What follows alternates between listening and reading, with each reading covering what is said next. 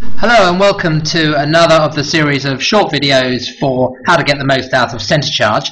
Today's video is going to show you how to set up an item to appear in a product group in the meeting room point of sale. So just to show you exactly what I mean, if I click on meeting rooms and book a meeting room, so if I book a meeting room here for Tower 75 in the lavender room, and select the client,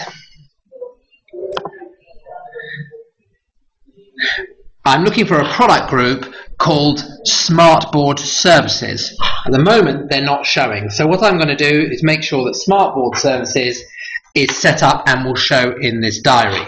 So I'm going to close this without saving. So the first thing we've got to do is to set up the product group called Smartboard Services. So to do that, go to Configuration, go to Tables, go to Product Groups, and select New Group, and call it whatever you would like. So I'm going to call this Smartboard Services. Description isn't so important, but what is very important is to make sure that either Group Contains Facilities Items is ticked, or if it's a catering item, Group Contains Catering Items.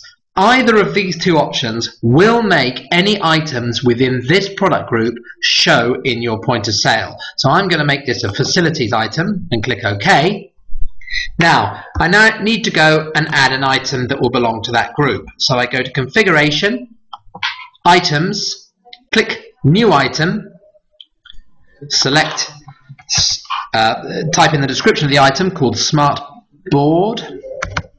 I'll call it Smartboard Rental.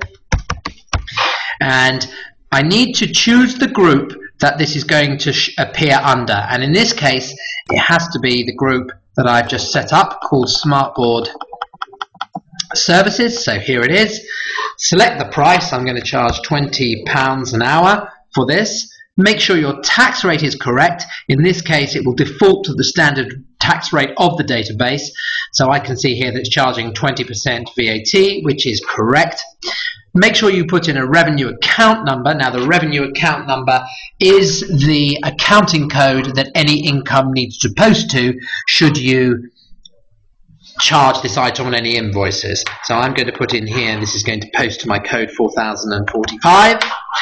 Make sure the item is available at the location that you want, so I'm going to make it available at Tower 45. I'm going to tell the system that it is actually located there. Click OK. And that should be enough to make this group and item show. So if I go back to my meeting room diary, book the lavender room, select the client, we'll have good old Arsenal,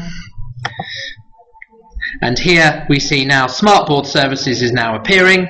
If I select this, I can select Smartboard Rental and the item appears in my booking. I'll just confirm the reservation to make sure that it's completed. And that really is simply how we set up items and product groups to show in the meeting room point of sale. Thanks very much.